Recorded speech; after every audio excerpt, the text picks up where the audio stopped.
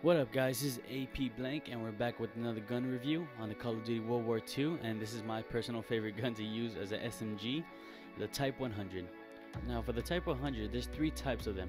There's a regular one, the Type 100, and there's two of them you get on the rare supply drops. It's called Checked Out, and the next one is called Righteous.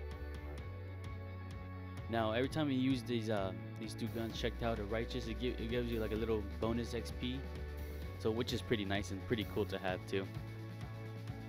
And for the attachments, the attachments I use for this gun, since the damage is so low, it's 5 out of 10, I use FMJ, full metal jacket, to increase the damage, because I use a silencer attachment that comes with it.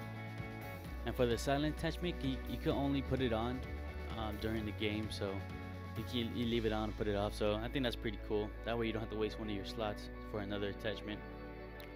And the second attachment that I use is a grip to make the gun more sturdy, and it shoots very well too. I just wish the damage was a little bit was increased, but I love the fire rate of this gun. The fire rate of the SMG is really good, and if you want to add a rapid fire to this gun, good luck, because it'll go all over the place. So if you want to use that, I recommend you use grip as well, grip and rapid fire. And I also love the range of this gun. Usually SMGs suck at far range, but this gun really is well put together and very sturdy when you add grip to it. And so yeah, that's the Type 100, and I'm about to show you a little montages.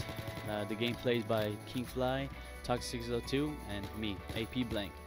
Well, have you guys an awesome day. Hope you guys enjoy the video. Thank you guys.